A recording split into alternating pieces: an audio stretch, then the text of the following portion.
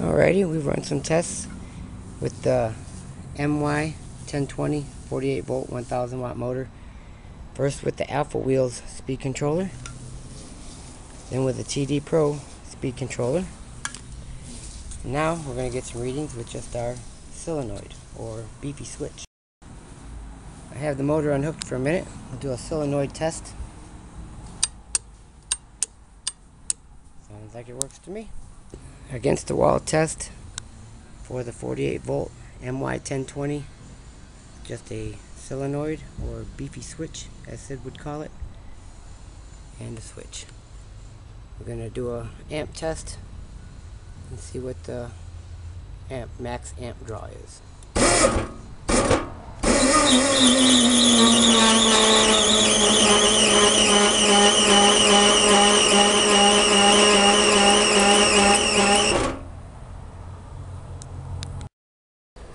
Got lemonade out for one more test run with the MY1020 48 volt 1000 watt motor. This test is just straight with a solenoid, so just batteries, solenoid, and a motor, and a switch, of course. So I've let our motor cool off about 5 or 10 minutes since our against the wall test, and our batteries seem to have recovered a bit. We're at 52.1 volts. So we'll roll out into the street and get some readings with just a beefy switch. Test 1 again.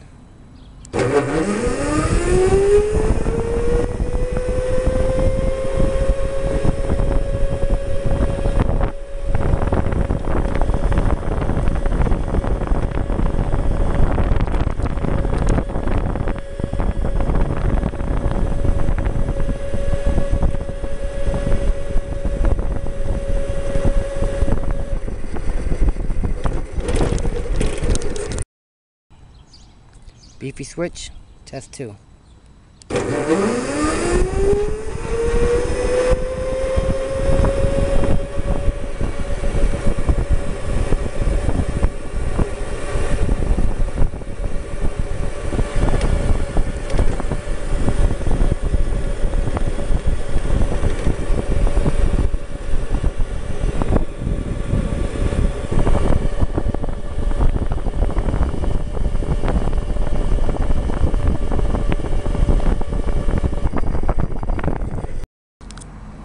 Beefy switch, test 3.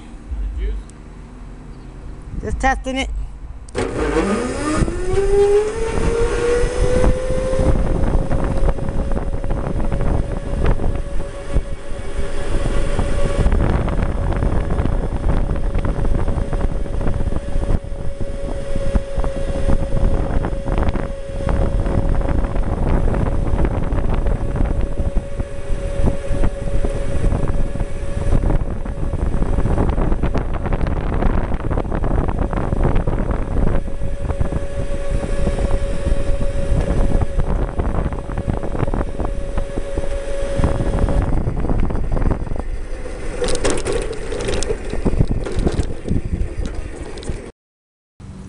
That was fun.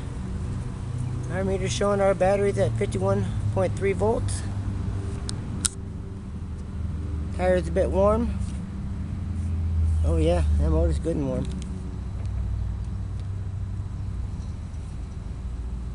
Wow. Almost too hot to the touch.